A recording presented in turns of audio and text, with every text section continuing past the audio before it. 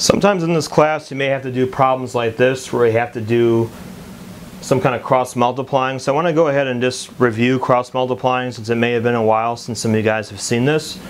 So what you're going to do is you're going to take one diagonal, multiply them together, and you're going to take it, have it equal to the product of the other diagonal.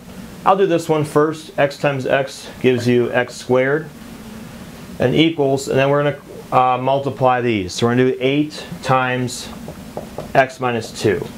Okay, so cross multiply, we do that. Again, we're adding exponents here, so that's why you get x squared.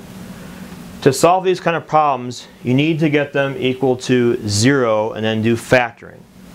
So I'm going to do x squared equals, and then I get 8x minus 16.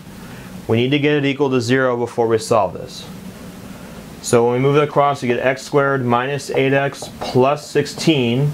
That's all going to equal 0.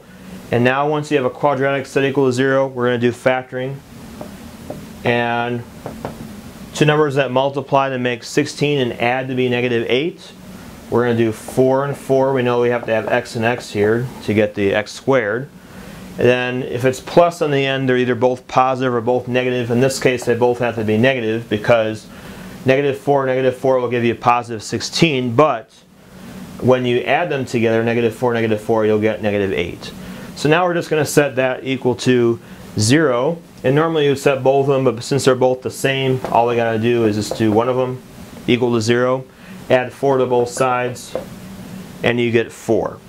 You can always check your answer to see if you did it correct. If you put a 4 in here, 8 over 4 would be 2.